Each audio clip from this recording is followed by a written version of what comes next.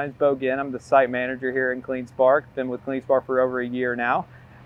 Been here in Sandersville for about 18 months or so. Born and raised in Georgia. Moved, did a brief stint down in Florida where I worked as a healthcare administrator. I'm happy to be back home in Georgia and working in something that I love truly and really am passionate about, and that's Bitcoin. Working with CleanSpark and being able to build a facility like this is second to none. Until Bitcoin came along, there's never really been any innovation when it comes to money or the financial or monetary policy or system. And Bitcoin is that.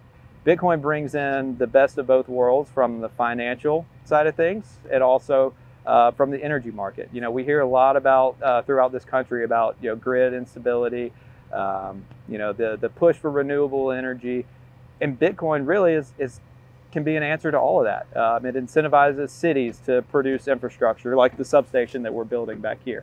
It incentivizes cities to create jobs and bring companies into play like this.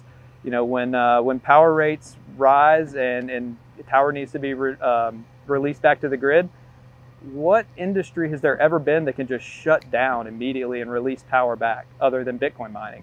In a data center, like you can't just shut down. These data centers have contracts in place with other businesses that doesn't allow them to shut their operations down. With Bitcoin mining, we mine for ourselves. If we want to give back to the community, we're able to do that.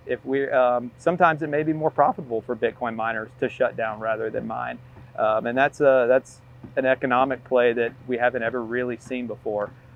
So it's fascinating, and I think Bitcoin can do for money what the internet did for communication, and we're in the very first and early innings of that, and it's exciting to be on the ground floor and kind of helping deploy that and further the adoption for Bitcoin.